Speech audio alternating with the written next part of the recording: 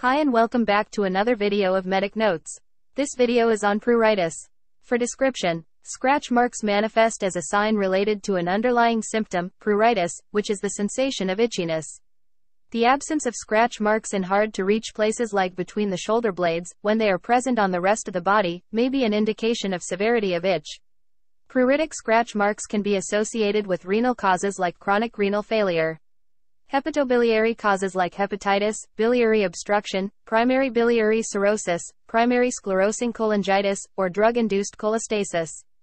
Hematological causes like polycythemia vera, leukemia, lymphoma, or iron deficiency anemia. Metabolic disorders like hyper or hypothyroid, diabetes, MEN syndrome, or carcinoid syndrome. And also neurological causes like multiple sclerosis, cerebral tumor, and even stroke. For its general mechanism, the skin has many unmyelinated C fibers that synapse with itch-specific secondary neurons. It is the irritation of the unmyelinated C fibers by chemical mediators or pruritogens that causes the sensation of itch. The main pruritogen is histamine. However, there are numerous others and more are being discovered each year. These factors stimulate pruritus by directly acting on epidermal nerve endings, liberating histamine from mast cells, and potentiating histamine.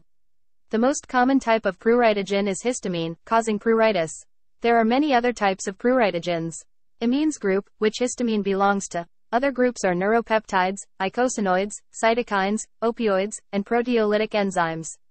This is a flow chart showing how pruritus occurs. First, there is a certain disease or condition causing increase in pruritogens. They directly stimulate the C fibers, cause histamine release and potentiate histamine. Pruritus occurs, which is itching of skin, and hence there are scratch marks seen. Let's look at the specific mechanism of the various causes of pruritus. First, for chronic renal failure. Many elements contribute to pruritus in chronic renal failure. The accumulation of pruritogenic factors due to the kidney's inability to excrete them is thought to be the primary cause. Pathological features of chronic renal failure that contribute to pruritus include xerosis, which is dry skin, abnormal cutaneous mast cell proliferation, secondary hyperparathyroidism, increased pruritogenic cytokines, increased vitamin A levels, increased endogenous opioids, impaired sweating, peripheral neuropathy, increased levels of magnesium-stimulating release of histamine, and increased levels of phosphate, causing cutaneous calcification stimulating itch receptors. Whereas for hepatobiliary causes of pruritus, accepted reasoning thus far has been that increased bile salts accumulate in blood and tissues, inducing pruritus.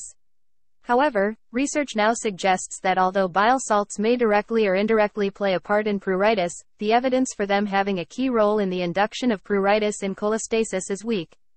Steroids, steroid metabolites, histamine, serotonin, GABA, and cannabinoids are just a few of the pruritogens thought to be involved in the development of itch and cholestasis.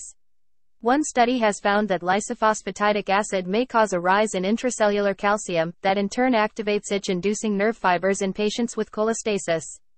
For hematopoietic causes, histamine and serotonin have been associated with the pruritus of polycythemia vera.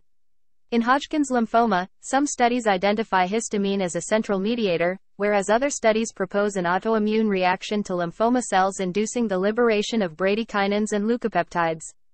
In metabolic and endocrine causes, pruritus in hyperthyroidism is thought to be related to a decrease in the itch threshold, due to increased body temperature, vasodilatation, and activation of the kinin system by increased tissue activity and metabolism. In hypothyroidism, xerosis, dry skin is the principal cause of itchiness. For neurological disorders, in multiple sclerosis, bouts of pruritus are attributed to the activation of artificial synapses between axons in partially demyelinated areas of the CNS. For its sign value, little research has been directed towards the value of pruritus as a symptom or sign. Given the wide variety of causes, specificity is low. Here are the prevalence in some conditions. Pruritus is seen in 25 to 86% in uremic patients with chronic renal failure. 20 to 25% in patients with jaundice, prevalent in 100% of primary biliary cirrhosis and a presenting symptom in 50%. 25 to 75% in polycythemia vera. And 4 to 11% in patients with thyrotoxicosis. Pruritus may precede the onset of disease by 5 years in Hodgkin's lymphoma. That's all for this video. Thank you.